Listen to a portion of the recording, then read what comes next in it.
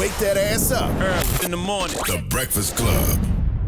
Morning, everybody. It's DJ Envy, Angela Yee, Charlamagne the Guy. We are the Breakfast Club. We have a special guest in the building. Yes, indeed. We have author Mel Robbins. Welcome. Wow, thank you. And motivational speaker and a host of others. Yes, a lot of things. How are you doing this morning? And welcome on the show. Well, I'm super excited. We got so much to talk about, and I cannot wait to just get into it all. Well, who is Mel Robbins for the folks that don't know? Who am I? Yes. Oh, my gosh. I'm somebody that screwed up a lot in life. Ooh. Yeah, I tend to come by wisdom the hard way. Okay. By either digging a hole or falling into one, and then needing a ladder and having to build it myself. Well, those are the kind of people I like to listen to. I like to listen to people who've actually had experiences that they can speak on, whether those experiences are so-called good or so-called bad. Because I don't believe in either. I just believe life is a process. Yeah, I think life is like the hardest and most incredible school you'll ever attend. Absolutely. And everything is a lesson. And, you know, I kind of came into writing books and being a motivational speaker because I have had so many struggles, just like everybody else. Like, I don't think anybody gets to being an adult in life and not experiencing some kind of trauma or abuse or whatever. It's hot in here. We didn't pay the AC bill. Well, I'm also 53. I could be like everybody's mother, and so I'm having a lot. Yeah, it's a little. It's a hot flash. It's hot in here, right? It's hot in here. Yeah, I don't know how old you think we are, but you guys 40. Yes. You'd have been a very, very young mother with us. My mom was a very young mom too, but no. So I have had a lifelong struggle with anxiety, which is one of the reasons why I'm so excited to talk to you guys. And I have these two books that became instant bestsellers because I just have this crazy knack of taking really complicated stuff and coming up with really almost simple, cheesy ways to explain things that are memorable, that anybody can use with any level of education or no education at all to attack issues like anxiety, depression, PTSD, procrastination, and that's been my gift. And you had ADD. You have ADD? Do I have ADD? Yes. Yes. In fact, here's a really interesting fact for all the women listening. When ADD first became a diagnosis in 1970, they studied boys. And when boys have ADD or ADHD, they present very differently than girls do. So boys, I have a son that has really bad ADHD. He's like shaking his legs and he's bouncing all around and interrupting everybody. When girls have ADHD, check this out. They literally are quiet. They're hard on themselves. They daydream. And so what happens when you have ADHD and you're not diagnosed is you start to present with anxiety. This is why so many kids are having issues in school, I believe. It's because when you're not properly figured out in terms of your learning style and you sit in a classroom and you cannot concentrate or your brain's just not working the way that they want you to learn, doesn't mean it's a bad brain. It just means you learn differently, which can be a real gift. You start to act out because you can't do what's being asked of you. And so then you start to get labeled like you're a problem kid or you're this or that, when really the underlying issue is that you have a learning style that's different. And because you can't do what's being asked of you, you start to have mental health issues. So back to women, the majority of women that start to present with anxiety in their late teens and early 20s, we have research has now shown, actually had an underlying learning issue, or had ADHD, a focus issue. So for me, my underlying issue all along had been ADHD.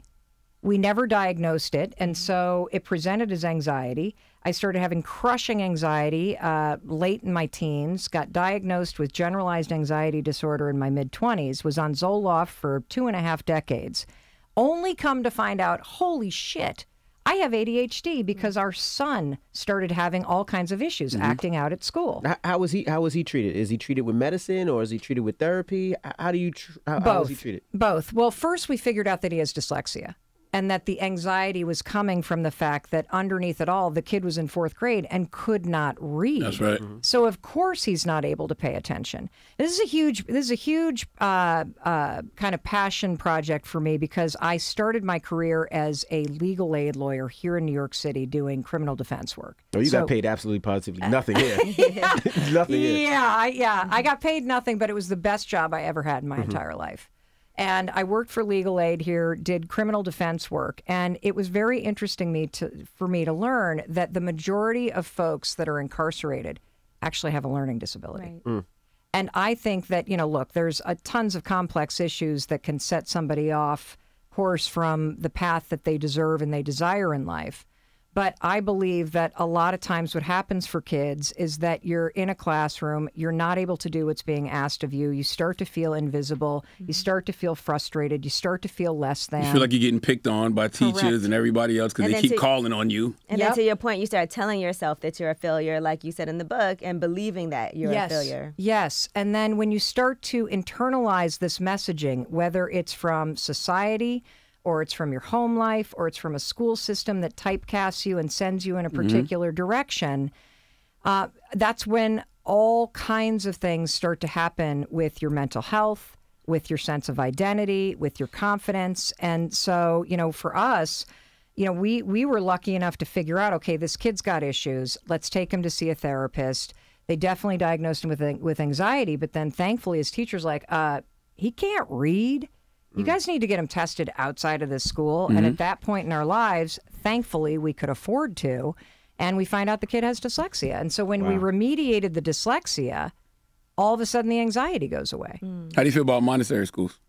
How do I feel about what? Montessori schools. Montessori schools. I don't know a lot about them because my kids did not go to a my kids just went to the public high school or public school in the town that we're in. But then our son went to a school that remediated the dyslexia. I think whatever school makes your kid feel seen and makes your kid excited to learn, that is the right school for you. I don't care. It doesn't work for every kid. Yeah. Because I have 5, and some of them went to Montessori schools, and whatever your kid is into, they push that towards your kid. Amazing. And it works for some, but one of my sons, it didn't work for because he needed a little bit of everything. So it's for each individual kid. Yeah. Exactly. And social and emotional learning is something that they need to be implemented in schools, starting in kindergarten, I believe. Well, I not only believe that, but I feel like school is kind of the shot to give kids everything that they need, because I feel like if there's a place where kids can be looked at as a whole individual, and there are services that are about mindset and about wellness and about health. If you can help kids that way, give them whole foods, give them the support you need in terms of your mental health, give them the support you need physically. I mean, we could spend hours just talking about the fact that they need to just start school with exercise every morning. Right. Because of the research that shows that if you simply get some sort of cardio exercise first thing in the morning, it boosts your focus. It helps with your ability to pay attention. Oh, yeah. There's this amazing book. Yeah. You guys there's a book called Spark that Dr. John Rady from Harvard Medical School wrote. They did this incredible program in Naperville where they have, I don't have the correct information in front of me, but what they basically did is they start school in the morning with physical education and a particular type of it, like circuit training. And they saw the incidence of aggression and violence go way down. They saw test scores go way up. Really? There's a huge correlation because what happens when you exercise first thing in the morning is your brain releases all these chemicals that help you direct your attention, and it helps your mind work in the way it's designed to work to help you. I'm going to make my kids work out in the morning now. The book is called Spark. I'm going to make my kids work out in the morning. You should get Dr. John Rady on the show. I think you'd find it. Or Ned Hollowell, who's the world's leading expert on ADHD. Okay. Along with exercise, what about nutrition for kids in the morning? Because I know sometimes they don't have the best options. Oh, my God. I don't know. If you can figure that out, let me know. I mean, like our son would not eat anything that had texture. You know, he literally, if it had a particular color, like I was the kind of mom that was like, okay, if I can get a chocolate smoothie in you and sneak some protein powder with some sort of green in there, if you can get them to eat that stuff, you are winning. That's all I can say. Things can be healthy and taste good, though. Yes, absolutely. Yeah. Absolutely. We work on that. Now, I had a picky kid, so I can't give advice about that. Let's talk about the high five habit. Yes. You know, take control of your life with one simple habit. What is that habit? Okay, so first I got to tell you. Okay. This is going to sound like the stupidest thing you've ever heard. Mm-hmm. And do not make the mistake of dismissing this because the idea is stupid, because I stumbled into something. Again, I fell into a hole. This is the most powerful thing I have ever discovered in my entire life. And it unpacks decades of research in psychology, in human behavior and habits. It's insane. And so what is it? Basically, you're going to stand in front of the mirror every morning, right after you brush your teeth. Mm-hmm. And I want you to do it after you brush your teeth because we know based on research that your brain learns new habits when you stack it with an old habit. So hopefully we're all brushing the gunk out of our mouths so we're not spreading dragon breath all over the place, right? Mm-hmm. Now I want to teach you using science how to get all of the gunk out of your mind, body, and spirit. And I'm talking generational shit here. Okay. So as you stand in front of the mirror, you're going to put your toothbrush down and you're going to look in the mirror. That's step one. Now, this is the hardest part for most people. And I actually read the interview that you said when you announced the Mental Wealth Alliance. Mm-hmm. There was an article that was written about you in Forbes. Mm-hmm. And there was a quote there that I loved because this is what the high five habit is all about. You were talking about the fact, about how the Black community had been impacted by the pandemic. And you said, I've never had more people call me, FaceTime me or text me saying, yo, bro, I'm ready to talk to somebody. Everybody's sitting at home and having to deal with themselves all the time. And there's a lot of people who are just seeing themselves for the first time, and they may not necessarily like what they see. Mm. The fact of the matter is, 50% or more of men and women can't even look at themselves in the mirror. That's right. Because they do not like the person that they see. Mm-hmm. And the reason why they don't like themselves is so sad. They either, like every morning in the mirror, when you simply stand there and you look at yourself in the mirror, you're not alone and that's not your reflection. I believe you're in that bathroom with another human being. And that human being needs you. They are trying their best. They have been trying so hard. They are so sick and tired of being picked apart. They're tired of your negativity. They are tired of your self-doubt. They're tired of being beaten down by you.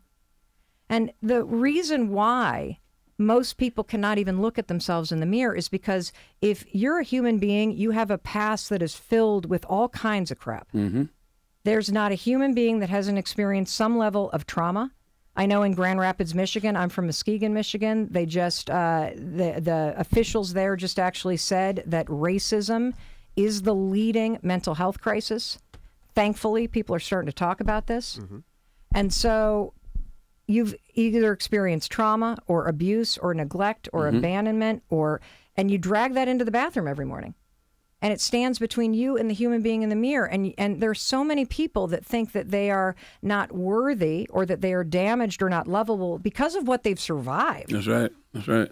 Or if you're human, you've done a lot of stuff that you regret. Mm-hmm. You've cheated, you've lied, you've hurt other people, you've hurt yourself, you've squandered opportunity, you've stolen stuff. I mean, everybody has stuff they regret, stuff that they would forgive all of us for. Mm-hmm. But you stand in judgment of the human being. That's right. In the mirror. And so, number one, you may find it super challenging just to do the part where you look in the mirror. But what I want you to do is I want you to then raise your hand, as cheesy as it sounds, I want you to high five the human being you see. And what's incredible about this simple habit is that, number one, you have high-fived other people your whole life. So, Charlamagne, when you high-five somebody, what does the gesture itself mean? I'm greeting them, want them to be seen, want them to feel seen, want them to know that I recognize them, I respect them. Me. What are you thinking when you high-five me? I recognize them, I respect them. Yeah. I have a love for them. Yeah. That's what you feel? Yeah, and maybe it's a Angela, congratulations on something that you accomplished. They've accomplished, and you're acknowledging that. Yeah. Now here's this. This is where the high five habit gets bananas. Mm-hmm. Since you have been high fiving and receiving high fives from tons of people your whole life, mm-hmm. your mind, body, and spirit is already programmed with the messaging of a high five. There is neural association mm-hmm. with the physical trigger of doing this. So when you go to high five yourself, no matter how weird it feels or resistant you are to it, your brain turns all that judgment off and it picks up the neural association with a lifetime of high five and receiving high fives. You have never once thought, Envy, I hate you as you high five somebody.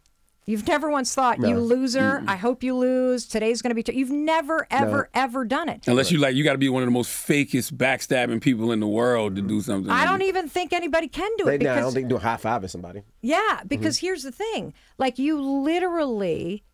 Like, if you and I high five right now. Yeah. If we high five right now, right? If we high five right now. All right, I'll reach over. Here we go. Yes. I feel like I should receive something. Yes, you have to receive. Like we just won. Like, yeah, exactly. Well, you know what that is? Your brain doesn't know the difference between me high-fiving Envy or Angela or you, or me high-fiving myself. So that feeling that you just got, that's dopamine. Mm-hmm. Your brain gives you a drip of dopamine every morning when you high-five yourself. That celebratory, that's your nervous system programming. Your nervous system remembers celebratory gestures of waving hello, of hugging.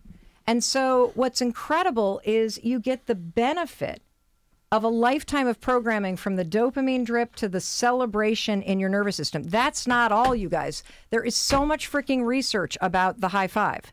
So they studied NBA teams, okay? Mm-hmm. There's this huge article in the Wall Street Journal in 2011 where they studied NBA teams, and researchers were able to predict who were going to be the best performing teams at the end of the season by looking at one habit during the preseason. And the habit they studied was how many times did the team give each other pats on the back or fist bumps or high fives during the preseason. What about pats on the butt? Oh, sure. That works too. Okay. Absolutely. That feels really good. And so what happens is when you give somebody a high five or a fist bump or a pat on the butt, these are more than just gestures. These build trust and partnership. Mm-hmm. And so the teams that do that the most in the preseason go on to have the winningest seasons. The teams that do it the least actually do the worst because you've got a bunch of players that are in it for themselves. So we should do it more as a community. Yes, and to yourself. You should do it. You should start by doing it to yourself. Okay. I'll tell you why, because we are all looking outside ourselves for the validation, love, respect, support that we need. And we need for ourselves, for our children, to teach ourselves to be able to stand in front of the mirror and give that same validation, support, self-worth, and love to ourselves. Because if you learn how to like, respect, forgive, support yourself, yeah, it sucks when somebody else doesn't like you, but it won't change the fact that you like yourself. I do that in the mirror. I don't high five, but I say, I look in the mirror and say, I forgive you. You are worthy. I have conversations with my inner child. Like I look at old pictures of me in 6th grade. Or times I know I experienced different traumas, and I talk to that little boy. Yeah, that is incredible. And I know that you are a huge advocate for therapy, and you've been in therapy. One of the things about talking to yourself, and this is interesting, we write about it in the book, is that for most people it doesn't work, and here's why. They don't believe it yet. And don't believe what? They don't believe any positive affirmation. So, for example, when I recommend that you do the high five habit, I want you to just try it for 5 days. It will feel weird. And the reason why it's going to feel weird is because right now everybody has the opposite habit. Now, this is a dirty little thing that nobody's talking about. Every morning in the bathroom right now, everybody's, talking morning routines. You got to meditate. You got to practice gratitude. You got to exercise. You got to eat good foods. You got to do all this good stuff. But the way that everybody starts their day is with a habit of self-rejection. 50% of people cannot look in the mirror. That's a habit of rejecting yourself. That's real. And 91% of women don't like how they look. And so what do most of us do when we look in the mirror? We focus on the stuff we can't stand. That's right. You criticize yourself. Correct. If you want to know why you're so hard on yourself, it's because every morning you have this habit already baked in of starting your day by picking apart the things you don't like. That's what is deepening insecurity. Well, how did you learn all of this? How did you learn to give yourself a high five? I mean, how did you learn to talk to yourself? Like, how did you get to that point? Well, and to your credit, from what you said earlier, you've been through a lot. Like you said, bankruptcy, well, everybody's been through a lot. Everybody's been through a lot. But some people, I mean, bankruptcy is a really difficult thing. Yes. And finances can be crushing for a person. Yes. So I'll tell you the story about what I call the 5-second rule. And being almost $1 million in debt and about to lose everything in 2008. But how I discovered the high five habit was, I used to be a daytime syndicated talk show host. And I lost that dream job on March 10th in 2020 when they found COVID at CBS Broadcast Center. And they walked in and said, show's over, you're fired, 5 minutes to evacuate the building. Wow. And so I find myself back home, just like everybody else. My whole life turned upside down in an instant. The kids have their college experience imploded. We're now all quarantining back at home. Every single speech I have for a year cancels. And I find myself in a free fall. And this is before the PPP loans come out. And, we're all in quarantines. Right. Kids are in breakdown. Anxiety's coming back. And I'm having flashbacks to 2008, where my husband and I were losing everything. And I wake up one morning with the very familiar feeling of just feeling overwhelmed by my life and feeling the anxiety pinning me down in that bed like a gravity blanket. And I know not to lay in that bed. And I'll tell you the story about the 5-second rule in a minute, because you definitely want to know this when it comes to mental health. So I count backwards, 5, 4, 3, 2, 1. I get out of bed. I drag myself to the bathroom, and I'm standing there in the bathroom. And I literally catch a glimpse of my reflection. And I think, oh my God, you look like hell. And then I start picking apart the woman I see in the mirror. The dark circles under my eye, one boob hanging lower than the other. I start thinking about my day, and it's negative. You got 8 minutes to get on Zoom. You didn't return that call. How are you going to get out of this mess? The beat down. This is how most people start their day. Yeah. Even though you should have gave yourself so much grace. Yeah. No, just it's a habit. Like, that's what folks don't understand, is that you're not broken. You have patterns of thinking and patterns of behavior that make you feel broken. And the good news is, if you understand it's a pattern, you can catch it and break it. And so I don't know what came over me, Envy, because I'm not a cheesy person.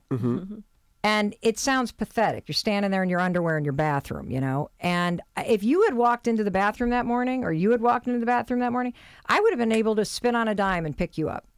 I would have been able to say, Angela, I know this is not fair, but if anybody can handle this, it's you. I don't believe you'd have done that with random strangers just walking in your bathroom. I don't think that. First thing was I don't think that would have been your mindset. If so, you're the most positive person ever. Yeah. And so I don't know what came. I actually think it was divine intervention. I really do. Because I literally just raised my hand without even thinking about it and high-fived the woman in the mirror because she needed it. And I laughed the second my hand hit the mirror because it's so cheesy. Now, in that moment, it was not like lightning struck. I was not like, this is it. I'm going to write a book about this. Oh, yeah, my life has changed. That's not what happened. But I felt what you felt after we high-fived. I felt my shoulders drop. And I felt this sort of like energy come through me. I now know that's my nervous system programming from a high five. It's the neural association working. And I felt like, all right, come on. You got a roof over your head. It's not that bad. Get your ass out there. Like, that was kind of the mood. It was the second morning. The second morning is when it hit me. Because I woke up and I was really overwhelmed by life. Everybody knows that feeling. And just not knowing how I was going to get through the day or solve all these problems. And I was walking to the bathroom. I felt something I had never felt in my adult life. And this is so sad. I realized I was having this feeling. You know that feeling when you're about to walk into a bar or cafe and you're going to see somebody you really like? What do you feel in that moment right before you're about to walk in? Excited, butterflies. Yeah. I felt that about the idea of seeing myself. Wow. What just hit you? I guess gratitude, like I always try to have a I mean, worthiness is a tricky thing, right? Yeah. But I think the first step to worthiness is just having gratitude. And like, you know, Bishop T.D. Jakes told me something one time. He said, even if you don't feel like you're worthy, God knows you're worthy. So waking up in the morning and just know that I'm still here, still alive, God has some type of plan for me. Yeah. And Mel, what do you do about things like jealousy and comparing yourself to other people when it comes to taking control of your life? It's a great question. I never understood jealousy and envy. And Sorry, envy. It used to consume me, you know, like I'd be so jealous of people. But what I realized and what I write about in this book is that jealousy is an amazing thing because it's a directional signal. Jealousy is just blocked desire. And if you can remove the insecurity and the unworthiness that blocks it, you can let your jealousy point you in the direction of things that are meant for you. That's right. Because you can only be jealous or envious of things that you actually desire. Like, I'm not envious of anybody that has a huge penthouse in Dubai. I don't want to live there. Mm-hmm. But if you're jealous of somebody, unpack it. Give yourself permission to lean toward it, because then the people that you envy or you're jealous of no longer are evidence it's not going to happen for you or somebody beat you to it. That's your insecurity talking. Your envy and your jealousy is inspiration and desire. Then other people become lights on the path of your life to inspire you. And you know, you asked the question about, you know, the 5-second rule. I should explain this really quickly because this is what helped me actually interrupt all the patterns that caused anxiety, stop taking medication, get control of my mindset. And literally, I have situational anxiety. I never have general anxiety anymore, ever, because I understand it now. So I invented something called the 5-second rule in 2008. And at the time, my husband had gone into the restaurant business. He had a pizza joint outside of Boston, Massachusetts with his best friend.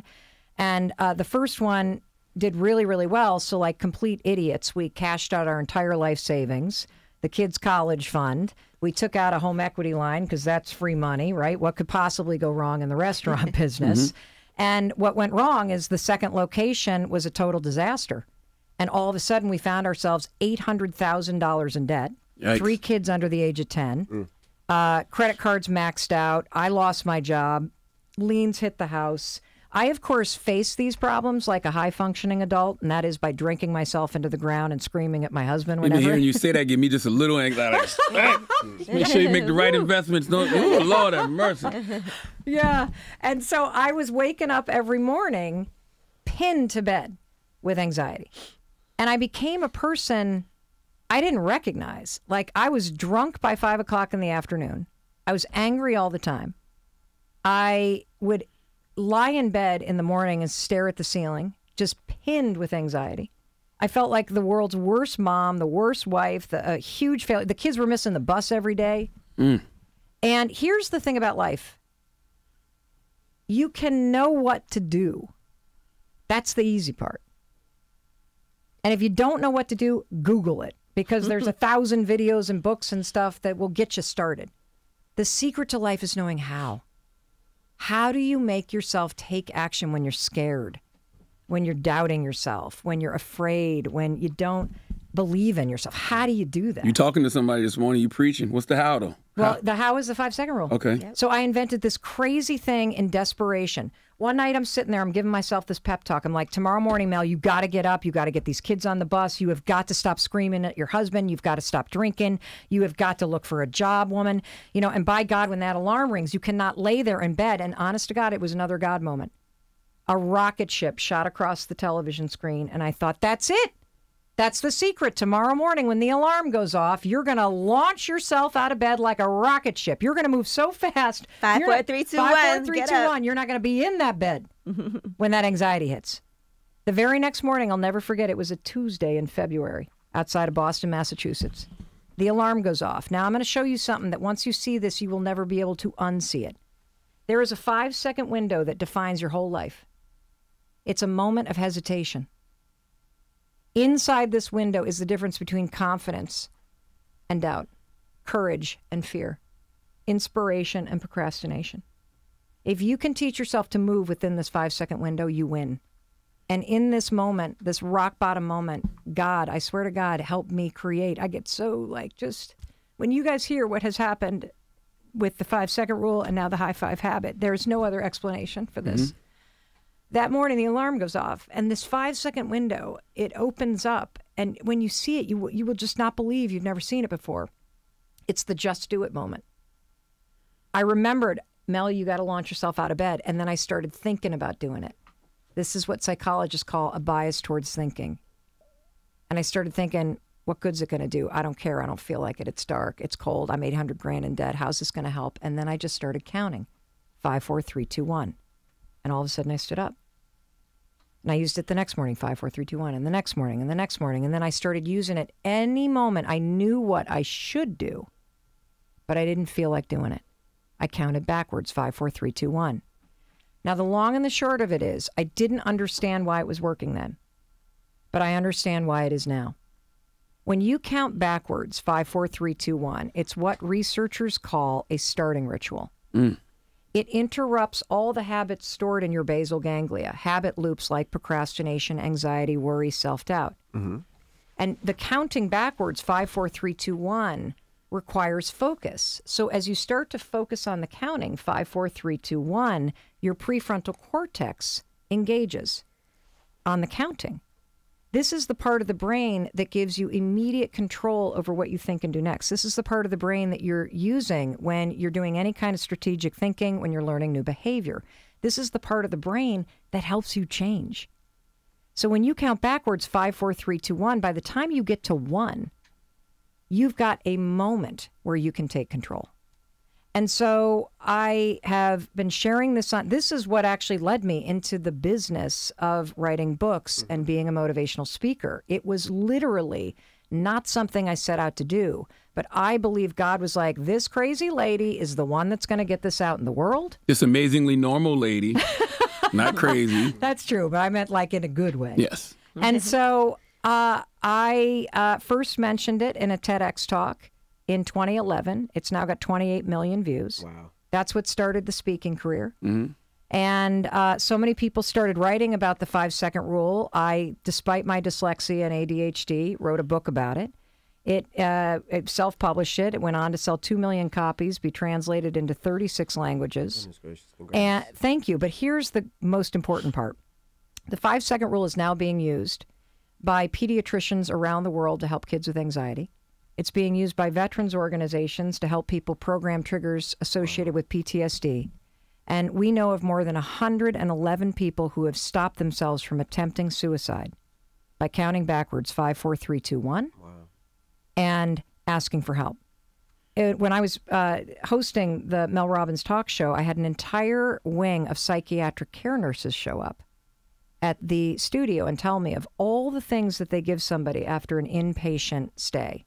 For suicidal ideation, depression, addiction centers reach out to us all the time. The most effective tool they have upon releasing somebody is the 5-second rule, because it's simple, it's easy to remember, and it is so effective at interrupting the thoughts that take us to such dark places. And because when you start counting 5, 4, 3, 2, 1, you've actually made the decision to take control.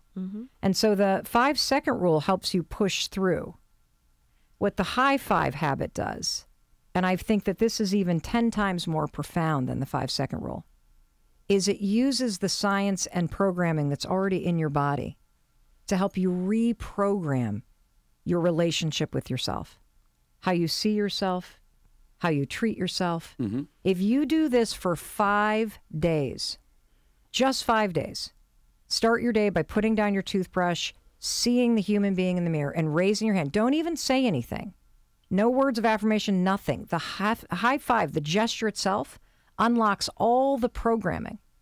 It will fundamentally change who you are because you're treating yourself differently, and your brain sees you treating yourself the way you would treat a friend, the way that you would send a teammate into the game. You're sending yourself as your own best teammate into the game of your life, knowing that you have your own back. You know, there was a woman that wrote to us from a domestic violence shelter, and she said that she had been there for 5 days. She had seen a video online of the high five habit, and she said, you know, Mel, I've experienced tremendous childhood trauma. She's right here. This lady right here. That lady right there. I've experienced tremendous childhood trauma from the age of 13 to the age of 14. And I've just experienced this very violent, abusive relationship. I have nothing. I have a long road to go for my own healing. But what the high five habit has taught me is that I still have myself, that I can have my own back, that I can support myself in healing. I love what you said. You said this book is about changing the default programming that keeps us trapped in a destructive and unsupportive relationship with yourself. Yeah. I love that. I love that. I love that phrasing. Yeah, it's true. I mean, you've lived it. We've all lived it. That, we would not speak to anybody that we care about the way we that talk we to speak ourselves. to ourselves. Yeah. And that is a learned thing, by the way. Maybe you are repeating what your caregivers said to each other or to you. Maybe you are repeating things that were said to you when you were little. And our brains are like sponges when we're little. They're designed to learn patterns. And so a lot of times what people realize when they start using this simple gesture and all the tools in the book, there's another one that we should probably talk about, the high five to the heart, which is, one of the things about trauma, and you all know this, is that it is stored in your nervous system. Absolutely. And so a lot of times we feel so trapped by our behaviors because we go into therapy and you use this part of the brain to talk about what you're going to do differently. But then you get into your life and you get triggered and your nervous system takes over. So another tool in the book that is super easy to use and it taps into great science is called high-fiving your heart. You take your hands and you kind of put it right here in the center of your chest and push in. And here, we can do it all together. You push in right in the center of your chest and take a deep breath in and then blow it out. And then you're going to say these words after me. I'm okay. I'm okay. I'm Okay. safe. I'm safe. I'm loved. I'm loved. What do you feel? Safe, okay, and loved, at least for the 5 seconds. And then after that, I'll get back to reality Yeah. and start thinking otherwise. Well, some mornings you might need to say it 83 times. You might have some, jerk cut you off in traffic, and you might need to do this at the red light. What you're doing when you press here is you're tapping into a treasure in your body called the vagus nerve. The vagus nerve is an on-off switch that switches off your sympathetic or your fight or flight, stressed out, traumatized, dysregulated nervous system. And it turns on your parasympathetic nervous system, which is your calm, cool, relaxed nervous system. So what I love about this is you can teach this to your kids. Everybody right now coming out of the pandemic is got a nervous system locked in an on-edge, chaotic, stressed out state. That's right. If you grew up in a chaotic household where you felt like at any point the shoe's going to drop, your nervous system is probably still in a stressed out, hypervigilant state. Absolutely. You can use this free tool that I call high-fiving your heart to use your vagus nerve like an on-off switch button and to ground yourself back into a cool, rested nervous system, which allows you to feel more calm and comfortable and confident in your own skin. What is it about the number 5 in your life, you think? I don't know. I didn't, it's interesting because when I wrote the 5 habit, I didn't set out to say, okay, I got to write a book with a 5 in it. I think, honestly, I think God just put these things in. There are 5 of us in our family. I don't know what it is about the number 5. You probably should sit down like a numerologist and see. Somebody what said that 5 means is to you. about strength and clarity Okay. and freedom. Those are Okay. the 3 things I think that somebody said recently about numerology. But I love everything you're saying this morning just because I don't understand why we take ourselves for granted so much. And I think that's why social media plays such a role in people's lives, because it's hard to tell yourself you're worthy and it's hard to tell yourself you're great. So you get all this validation from outside sources, but guess what? That's not real. yeah, yeah. Why do you think that is? Why is it so hard for us? Why do we take ourselves for granted so much? Oh, I have a theory about this. Well, I Okay. think that, if you're somebody that had a lot of abuse or chaos or neglect or abandonment or whatever in your household, it starts at a really young age. If you live in a world that tells you that you are other or you're not equal or you're disrespected or you're dealing with, institutionalized and systematic racism that treats you with disrespect, you get that message from society. I also think there's this thing that happens for all of us when we're little kids. We all remember that moment where you go into elementary school and, you know, the driving force of your life is to fit in because it means safety. And you go from being a kid that was born whole, complete, beautiful, perfect. You'd look in a mirror as a little kid. You know, your kids probably look in a mirror and they're like dancing and, you know, kiss the mirror. They don't, no toddler steps back from a mirror and are like, God, my thighs are fat. You know, nobody's going to like me. But at some point you go into elementary school and you have that tray and your heart is pulling you toward a certain group of kids and your mind turns into that sorting hat from Harry Potter and starts to go, no, no, no, no, no. You can't go to those. Those are the sports kids, or those kids don't look like you, or those kids have the fancy clothes. And I think your brain starts to almost reject you as a way to protect you from somebody else's rejection. It starts telling you what you can and can't do. Correct. You see the world in places where you belong and where you don't. And your mind starts to argue against your heart.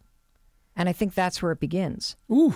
Where you literally start to look outside of you for the validation that is inside of you. See, I want you to bring self-worth, self-confidence, self-validation, self-respect back in-house because it is an inside job. And again, there's always going to be stuff that happens to you that is hard, that is disrespectful. There are going to be people who fall out of love with you, who don't like you. And that's why you got to stand in front of that mirror every morning and demonstrate that you still see you. See, this is not a like, I'm the best. This is, I forgive you. Yeah. This is, I see you. This is, I still got you. That no matter what is going on out there, I have your back. I like you. That's why it's very important when you walk in the room to speak to people, because you're given that same, you know, not even validation, but just I see you as a human. I never understand people who just walk in the room Me either. and don't speak to people or just walk past people. I just think it says a lot about them. Yes. Yeah, you're absolutely right. You're absolutely right. I was going to say one thing that spoke to me was you talk about two kinds of people, right? People who see obstacles and people who see opportunity. And a lot of times, I always say this when it comes to business, we'll talk ourselves out of things. And that's what it is in every aspect of life, too. You feel like, okay, well, I really want to do this, but I can't because, like you said in the book, I only have $700 in the bank. So it's not possible. So can you talk about that a little bit more? Because I know so many people struggle with that. Yeah. So what you're talking about a story where I got into a you know, like an Uber, and there was a guy driving, and I was on the phone talking about the talk show, and when I hang up, the guy's like, "Oh my God, I can't believe you're in the cab." And I said, "Why?" And he goes, I think you're here for a reason. I said, "Great. What is it?" He said, "Well, I really want to become an Oscar-winning actor, and I want to create other Why'd you say, oh, God? I don't like when people do that. Well, and so, but he didn't get what he thought he was going to get from me. And he said, and I want to create other opportunities for Black and Latino men to become actors. And I said, great. What the hell are you doing in Boston? We had to protect his identity, so we put him in Dallas. But what are you doing in Boston? You know, the game is not in Boston, dude. You want to? How old are you? He's like 25. I'm like, do you have a house? He's like, no. I'm like, you married? No. I'm like, what are you doing in Boston? If you want to play that game, you get your ass to New York or you get your ass to LA. He's like, but I only have $700. I'm like, perfect. You don't have a house. You don't have kids. You have $700. That'll get you there. Right. Yeah, you got a car. Drive it. You know, like you can drive Lyft. What are you doing? He's like, but I only have, it's expensive. I'm like, how do you know? You don't live there. That's right. And so I'm in the back seat spot. Now, look, obviously it's a lot easier to give someone else advice. That's the other reason why you got to learn how to look at the person in the mirror and cheer them forward. Because otherwise you develop an attitude where all you do is see all the reasons why not. Correct. And so in my mind, I saw $700, no kids, no spouse, no obligation as an opportunity. You got enough?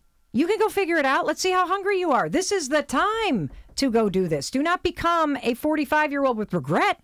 Do you know how much you are going to regret staying where you are staying and not trying, for crying out loud? Right. And so basically, this is a story about how you can train your mind to flip from obstacle to opportunity.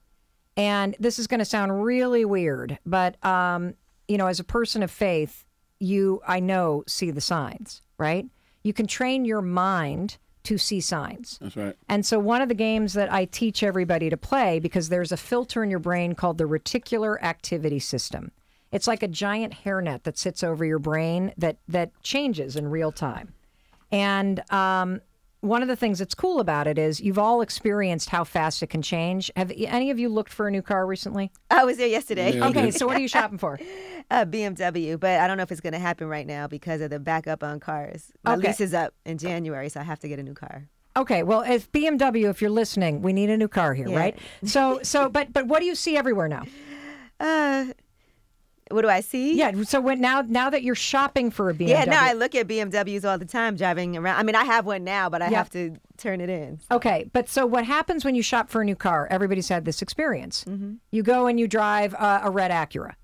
All of a sudden, you walk out of the dealership. You see red Acuras everywhere. That's the filter in your brain changing in real time. Oh, hold on. Envy's interested in these. Let's let them in. It's like your phone. When you think about something, all of a sudden, everything that pops up on your phone is what you just were sometimes just thinking about. 1,000%. So your mind shows you what it thinks is important to you. And when you realize that, you start to realize why it is so damn important to speak to yourself and treat yourself a certain way.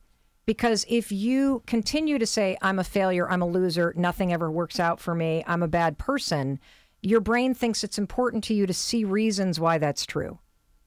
If you are somebody who is adamant about high-fiving yourself, if you're adamant about working on your goals and dreams, if you're adamant about being a positive person, your brain will adjust in real time.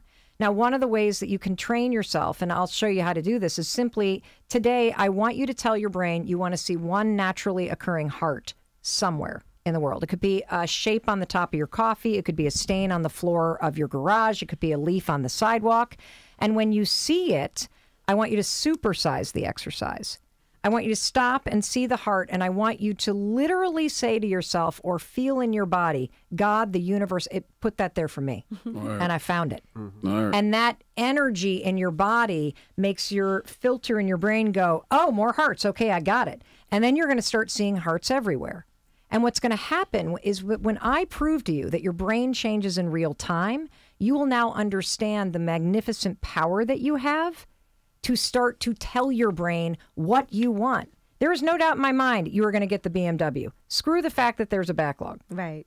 Don't even mention the backlog, because you're going to now see, then you will see more and more signs. I want you to see opportunity. Right. Absolutely. And you start by teaching your brain to see these hearts, because then you're going to go, whoa, Mel's right. I can change my brain. I definitely which means told I can her, change how I talk to myself. I definitely told her in the car dealer, I said, look, I want the car that I want. If I'm paying all this money, let's figure out how you can make it happen.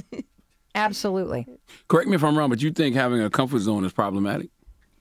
I think that your comfort zone is problematic if you stay in it because you're afraid to grow. Like, I think human beings are designed to grow their entire life. Your cells regenerate every 7 years. Your brain's constantly changing. Heck, we just talked about how the filter in your mind can change. And if you are comfortable if you're comfortable and happy, fabulous. But if you're comfortable and you're not satisfied or you're not happy, that's a problem, yes. Well, this is this will be interesting. And one thing I will say that I related to is wanting something really bad is terrifying. Yes. When you really, really want something, sometimes it's scary to even just admit it. Well, one of the things that I like to do, everybody has a morning routine. Mine obviously involves the 5-second rule, 5, 4, 3, 2, 1, get out of bed. I also don't look at my phone for the first 30 minutes of the day because, it's the first thing I do. Well, Not I'll me. tell you why you don't want to do that. Because how many, let's take, how many people, let's say you've got, 1 million people on Facebook, okay, that follow you. Would you want all of them to walk into your bedroom? To your point, do you want a that's what you're doing when you look at your phone. I wake up and I pray, I meditate. Now, the first thing I do set is my look at my phone intention. because I have to make sure there's no changes in the schedule at work. I'm like, let me just make sure we. I would not do that, and let me tell you do it why. every because morning. you're putting all of that before what matters to you. And so if you were to literally try it tonight, take your phone and plug it in your bathroom or your closet. Do not even have it next to your bed. And if you need to be reached in the middle of the night, tell people to call you and not text you. Because what's interesting about work and what's interesting about family is people will text you all night long. They will not call you unless it's an emergency. That way you're reachable. Then when the alarm goes off, presumably it's on your phone, you now can't lay in bed. You got to get up to go to the phone to turn it off. So you sort of set yourself up to have to get out of bed, not lay there and think about things and worry, which is where a lot of people have anxiety. Cortisol levels are very high in the morning. You turn off your phone, then put it face over and walk away from it. Take the first 30 minutes for you. Your dreams, you deserve 30 minutes. Even 5 minutes. I do it on the weekend. I don't know about during the week. But I also don't wake up from my phone. Like, if anybody texts me or calls me, I will not wake up until my alarm goes off in the morning or right before my alarm goes off. So I never know if something, like, important happened. I just want you to try it. Give me 5 minutes. Give me 5 minutes. Maybe Put 5. yourself first I'm with you. before I the can't. world comes in. I can't do that. I'm like, But I'll do 5. I'll do 5 I do an minutes. hour. So what happens is I wake up. First of all, I don't need an alarm to wake up anymore. My body wakes me up at 4:30 a.m. That every is morning. amazing. So you should never be late. But you know what I do is I have 5 kids. So my daughter who goes to NYU, I make sure she texts me if she's arriving back at her apartment or if she's going somewhere. So that's the first thing I check to make sure that she's safe. So Yep. the first thing, boop, I text, Dad, I made it back safe. I do the same thing with my daughter in LA. Then I can go on with my day. Then I can go take my shower, I do my prayer, I kiss my wife, I go kiss my kids. But the first thing I have to do, and this is I learned from my dad, is the first thing I have to make sure my family's safe. That's the first thing I do regardless. Check that text. Yeah. Then I from won't there, look at then I can social continue media. on. It'll just be So my how do you go phone, to my sleep text then? messages. What do you mean? How do you go to sleep if she hasn't texted you back? Like if I sent the text to my daughter and she wasn't in yet, it would be hard for me to sleep. I wouldn't be able to lay down. I do have a problem. Well, that's my problem. I don't sleep, but if I do fall asleep or something happens, let's say my daughter is out studying or something like that, I won't sleep. It's difficult for me to sleep, and I'm always waiting for that phone to ring because I'm waiting for her to be like, hey, Dad, I'm safe. So that's my difficult part. So then when I see that text, or whether it's my mother or it's my father or somebody that's traveling, whatever, I see that text, then I can get up from my day. But that's what I have to do. And then I'm like, the second thing I look at is the show. Charlamagne's not coming in today. Yee's not broadcasting. That means I'm broadcasting from home. That means, you know what? I'm closing my eyes for another hour. So that's the second thing. Then when I see that email not there, then I can. Damn, Well, as long I'm as that realizing doesn't this take show you not to a priority social in my life. Because I get up and I thank God and I give gratitude and I meditate. Then I kiss my family. I don't talk to them till like 5:30. When I'm close to work driving, I might look at my texts, something Yeah, like that. I can't look at this. I have to put everything, I have to get my mind straight. I got it. And then I always write down 5 things that I want in the morning. Right. As another way to train my mind to just focus on the things that I desire, that I want, to allow myself to dream, to give myself permission to want those things. And here's the thing, though, is that I don't think that your dreams are necessarily meant to be achieved. I think your dreams have this purpose of being a beacon out in front of you that pull you through your fear and your anxiety and your circumstances to be greater than you are right now. Word. Well, Mel, we appreciate you for joining us this Yeah. morning. Nah, we definitely do. You know what, too? Do you think you got a bad rap? I mean, not a bad rap. A bad shake with your TV show? No, I think that, again, at the very beginning, we said that life is the hardest and most amazing school you ever attend. And I think absolutely everything is preparing you for what's coming next. And it had always been a dream of mine to do a daytime syndicated talk show that really gave people, like you guys are, tools, not only entertainment, but tools and life-changing information that can help somebody really take control or improve their lives. And I learned a tremendous amount. It was a tremendous gift, and it prepared me for what's coming next. I'm actually happy it's over. Absolutely. Because I love audio more. I'm a digital entrepreneur. You can reach more people that way. You have more creative freedom. And so I learned a massive amount, but it was just preparing me. You see the for what came next. opportunity. Yeah. You see the opportunity. Yeah, exactly. Exactly. All right. Exactly. Mel Well, Robbins, you with thank the for right joining guy us. if you care about audio. My guy, Mark. Yes. Yes. Well, it's Mel Robbins. It's the Breakfast Club. Good morning. Thank you.